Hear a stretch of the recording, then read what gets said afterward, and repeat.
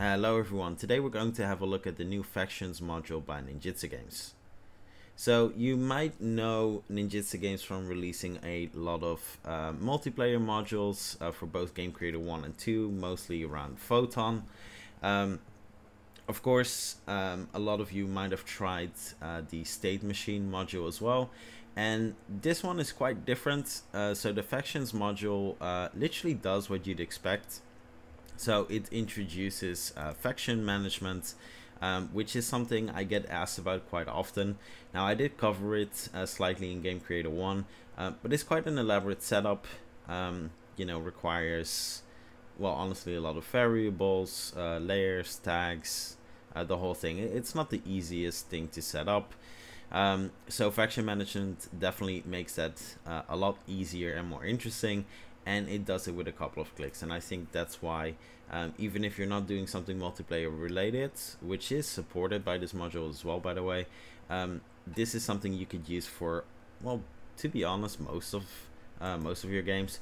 So in this demo we're seeing like orcs, goblins, elves, but think of it like this. If you look at my create a game series, you could literally just have this for guards being one faction, bandits being a faction, wolves being another faction. So it doesn't have to be like this typical fantasy setup, but you know, as you can realize, you can use this for any type of game with multiple character types. Even, you know, GTA type games, you know, police being a faction, gangs being a faction, etc. So yeah, really cool.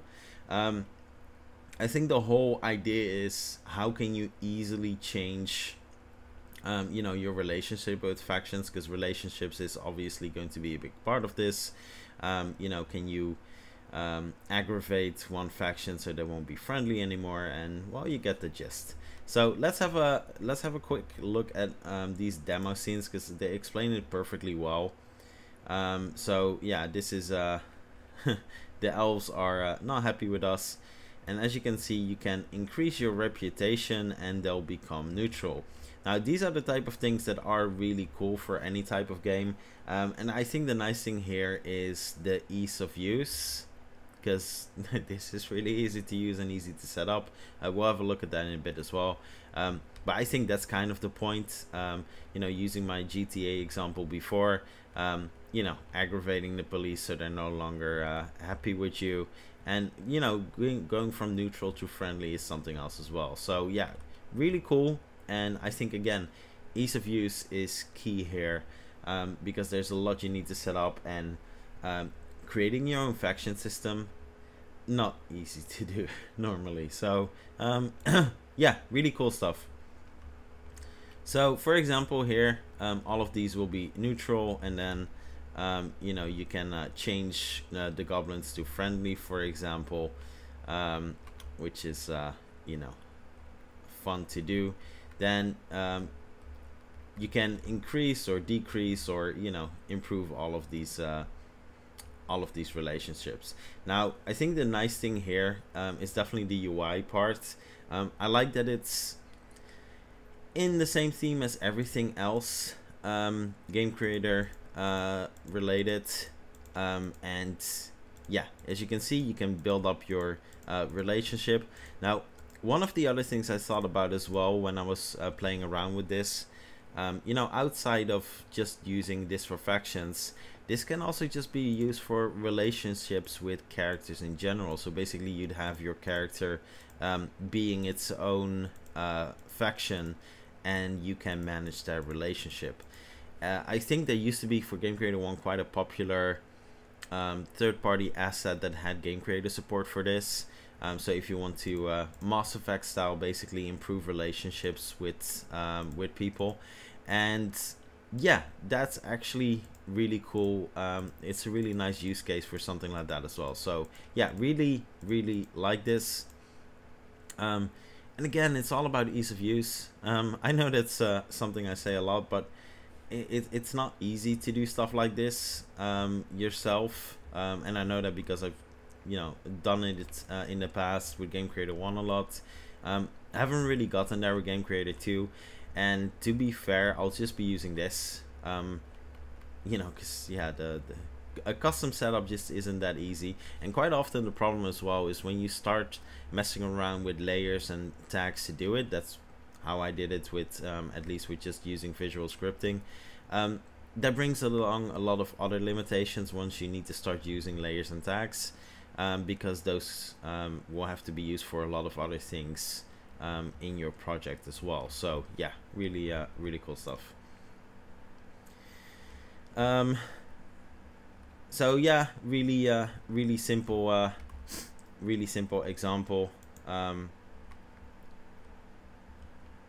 Well, you get the gist. Really easy example. Anyway, so yeah, let's we're going to have a look at how this stuff is set up in a bit. But yeah, this is, you know, it's one of those cool examples of how you can have factions, not just regarding the player, but regarding their attitude towards others as well. Really funny little gestures, by the way.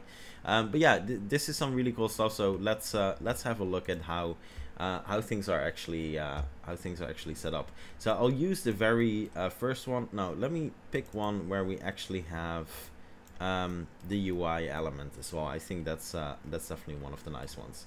So when we have a look at these characters, we have the member part here. You can see that, and that was one of the things. Let me show you that again. Actually, I think that's quite important as well. There will be some factions you can never have as the good guy, for example. So let me get out of full mode. So if you'd have a look at, you know, wolves in your game, for example, you know, wolves would not be you know, a relationship you can improve, let's just say it like that. So that's why you have the reputation points being an option, yes or no. So here, you know, active factions, neutral here, ignore reputation points, and these ones have reputation points, so you can improve it. Now then you have their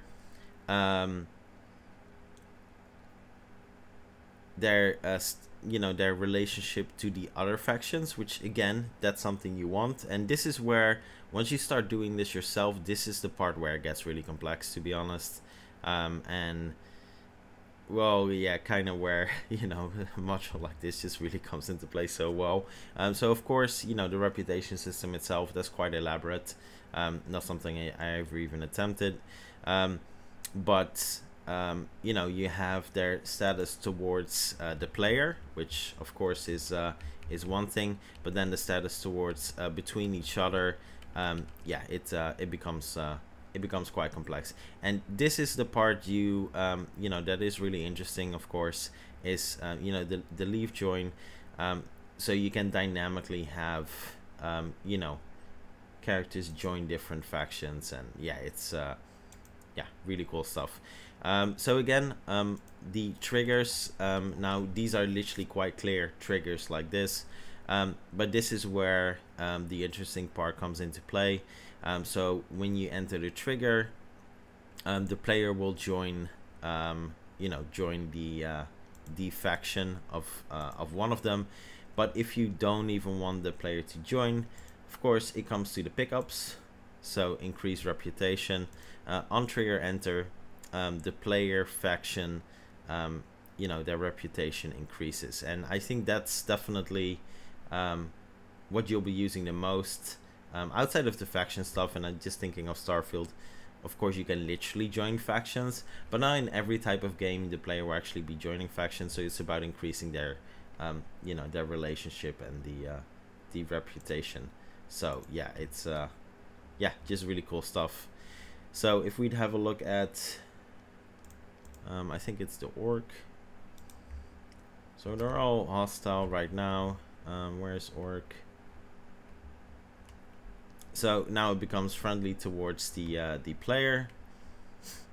And then if we let's have a look at, yeah, don't save, just the reputation system. This is where for me the most interesting part basically is, you know, just how you increase the reputation amongst them. So this is the elves, so hostile towards the player.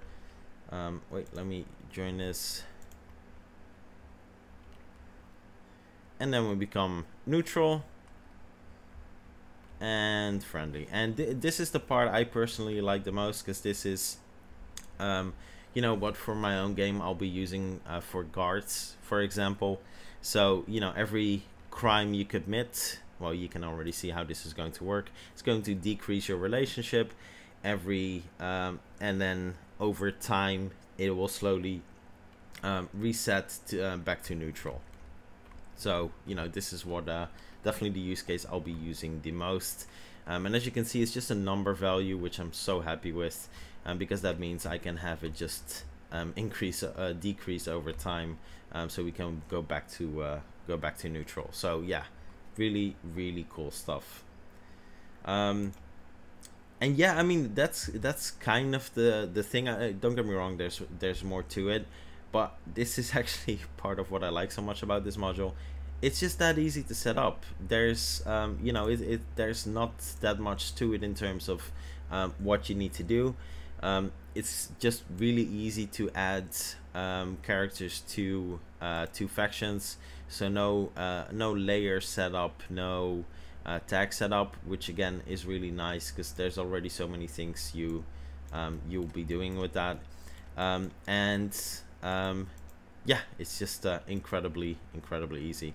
So yeah, I'm really excited about this module. I'll be using this myself, and I think, to be honest, that for the Create a Game series I'll just be using this.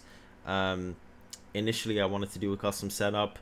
This just makes things so much easier, and when I say so much easier, I mean I could not do this with a simple custom setup. It's just not possible, and it would require quite the elaborate video.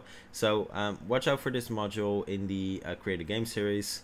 I'll be doing a proper video how to set this up start to finish, simply because, yeah, this is definitely the way forward.